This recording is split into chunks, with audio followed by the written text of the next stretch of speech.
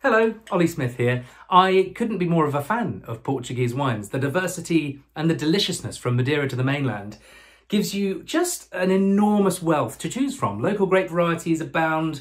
You've got everything stylistically from spicy reds through to soaring white wines. And I've got one of those here, actually. This is Soalheiro's Alvarinho.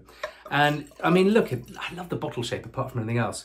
It's just a torpedo that's on target for your taste buds. And it is one of those wines that manages to capture the freshness of the green north of Portugal.